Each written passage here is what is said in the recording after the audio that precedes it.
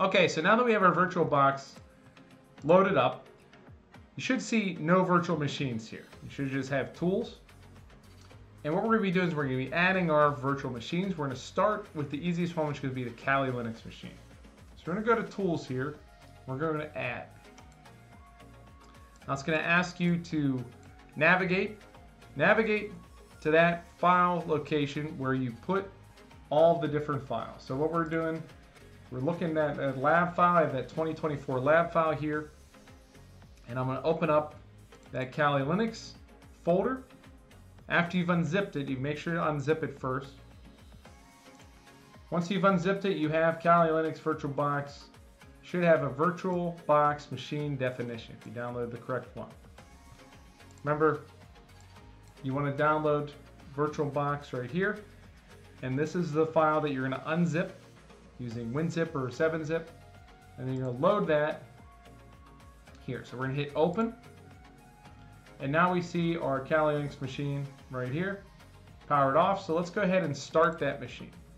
We're going to start this Kali Linux machine. It's going to be a brand new Kali environment, updated with the latest version. There's a couple different things we're going to set this up here. So a couple things to keep in mind. Whenever you click in here, it's going to capture your mouse, your keyboard. So you're going to have a host key to uncapture your mouse. Make sure that host key makes sense for you. I have mine bound to right control on my keyboard. That's something I don't click on a regular basis. You can change that at any time. And it's going to ask the first time you load up the machine to understand that it's going to capture your mouse. So make sure you don't have your mouse stuck in your virtual machine. So I'm going to click Do Not Show this message again. Just make sure you understand that your mouse is being captured. So my mouse is being captured. See, I can't see it. If I hit right control, then I can get my mouse back. But otherwise, I don't have my mouse here unless I go. Your virtual machine reports to the guest OS, supports mouse pointer integration. I got that. Close that out. My mouse is captured there. Okay? So only if I hit right control am I going to get that back. So I load it in here. It's captured. Now you can change that. You can change that through your input here. Change your keyboard settings. Host key combination. You can change that right here. Okay, so there's all options here to change these various settings. And you can set up shortcuts here. So I do recommend taking a look at that as you start VirtualBox, your input preferences. Because sometimes you'll need to input like Control-Alt-Delete. So for me, I have that as host plus delete. Makes it easy for me. Or Control Break, maybe not so much. But this one, definitely you want to have this mapped to a very useful or quick to find keyboard shortcut. Because you're going to have to do Control-Alt-Delete, especially for Windows devices. Okay. All right, but now that we're in there, the default username and password for the Kali machine is Kali, with the password being Kali. Super secure. But we can change that, but this is a lab environment, so for testing purposes. It's not a big deal. So now we get the cool Kali background. Change the backgrounds every once in a while. And this is going to load up Kali. We can adjust this. And when we do that, it should automatically adjust the window. So we can adjust the file or the VirtualBox window, and it should be dynamically set to adjust our desktop here. Now you can set up different preferences too for how you want it to display. Okay, so I have this set up to maximum guest screen size automatic, and that's going to let me do that rescaling. It's going to only rescale to a certain point. So you see, I can't make it too much bigger than this. I'm just wasting space. That's the maximum display size, but I could adjust that if I want. This is plenty big enough for what I'm doing. Okay, so you also want to make sure you check your network connectivity. we could either set this up as an isolated environment, or we can set this up to have access through our network interface card.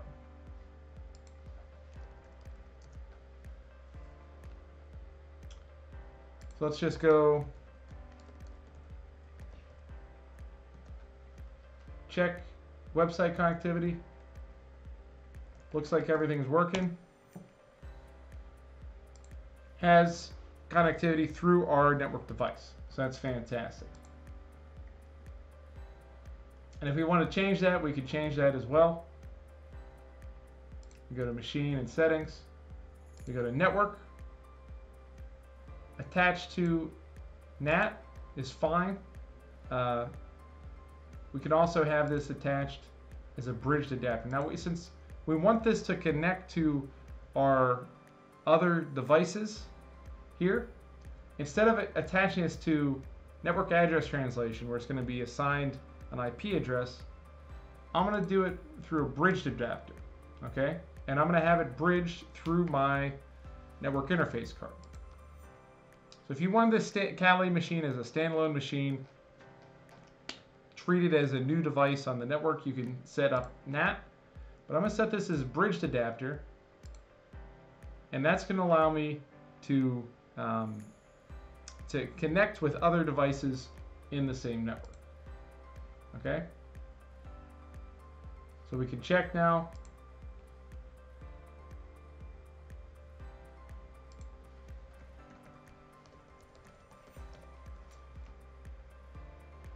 Let's see if we still have internet connectivity. You have a couple different settings down here too. You got your mouse icon, information about if you're recording, about your disk usage. And you see that this has kind of broken our connection here. We have adapter here, and it's going to treat this as if we have this like a bridged local area network. That's fine for now. We'll come back to this because what we want to do is we want to be able to connect this to our other devices. Okay. If you at any time you want to go back to just having this Kali machine be able to access the internet, you just go to your settings and go to network and change that to network address translation. All right, but right now we have it as a bridge adapter. I also want to allow VMs, or allow all for promiscuous mode if I want to use this for like wireless scanning. So I'm going to do that. And we're going to hit OK. And right here you see indications about this. We have a wired connection because it's treating the bridge connection as a wired connection, not a wireless connection. Then we have our connectivity there. Okay, so now we have our Kali Linux machine up and running. It's working correctly. Now what we want to do is we install our Windows Server machine.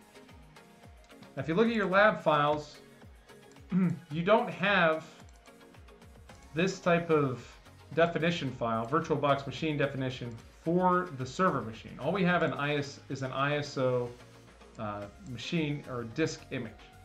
So what we have to do is we have to create a new virtual machine. So we're not adding this time, we're going to create new. So we create new, and now we choose the operating system. Okay? So we're going to go ahead and we're going to select a folder where we want to put the machines. And I'm going to choose the same lab folder here.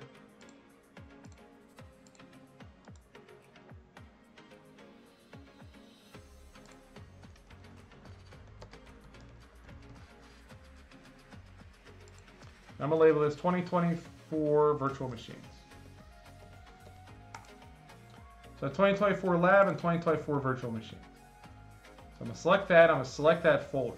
Now pick a folder where you can have some storage space, okay? Because otherwise, this can quickly eat up a lot of storage space, and you don't want to eat up too much. You don't want to put it on like your C drive or a drive where it's going to fill up quickly. You want to put it on a drive where you have, I'd say, probably 60 gigabytes of space. And what I'm going to do is I'm going to label this here. I'm going to label this Windows Server 2022. This is going to be the name that appears. And I'm going to pick here, Microsoft Windows, I'm going to pick the version. So on this drop-down list, I'm going to go down.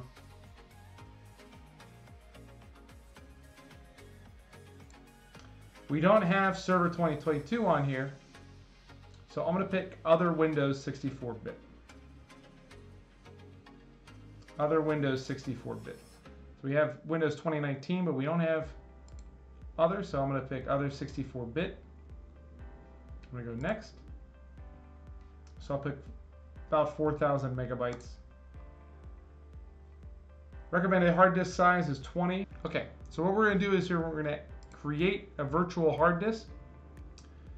We're going to create one with a size of 20 gigabytes, and it's going to create in that virtual machine folder that we created earlier. Now what we're going to be doing is we're going to be creating a VirtualBox disk image. This is going to make it so it's only usable by VirtualBox. If we wanted to, we can create a virtual hard disk so we can export, but just leave it by default, that's fine. That's going to be allowing VirtualBox to use that disk image. If you want to transfer this, use like VMware or another utility, you could pick virtual hard disk, but we're not going to do that. And then we're going to pick this as dynamically allocated. So it's only going to use or fill more space as that space is required with a dynamic allocation. And that's what we want. And we'll go ahead and leave that at 20 gigabytes, and that should be in our 2024 virtual machines folder. So I'm going to go ahead and create that. Okay, so now that we've created our Windows Server machine, we have that virtual machine listed as one of our VMs. We're going to go ahead and start that up. Okay? We start that up, we're going to be prompted to select a disk image. Now, if you accidentally X out, it should give you a little prompt asking you to select the disk image. If you X out of that by mistake, don't worry. Just right click here, choose or create a disk image.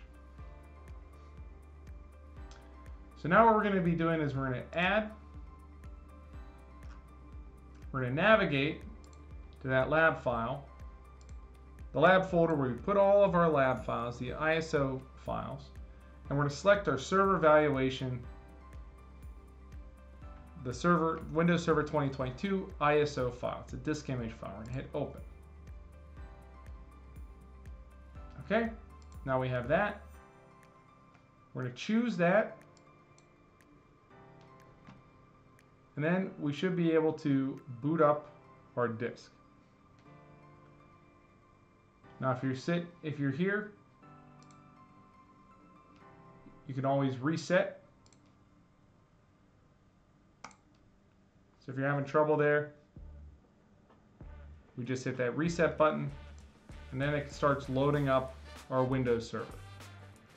So we've added that server ISO file to our Windows Server, and now we're basically installing Microsoft Windows Server 2022. So let's go through those steps, and I might skip through this depending on how boring this is. Alright, so we're going to go ahead and install this. You have to go through the full setup. If you ever want to not see an image again, just click this at the top. Now there are a couple things to understand here. We have server standard evaluation, desktop experience. I'm going to pick desktop experience because I want to have a graphical interface. Okay, so not just standard evaluation, but standard evaluation desktop experience. Agree to the terms. All right, so here I have 20 gigabytes, and that's going to be the disk space that we allocate for the virtual machine. We're going to hit OK. We do need to make a new partition here. This is unallocated space, so we have to make a new partition. Apply. It's fine. So now we have a partition. And from that partition, it's going to install all the Microsoft files there. So basically now we complete the installation process. You're going to have to at the end select your language, and then you should be able to start Windows Server 2022.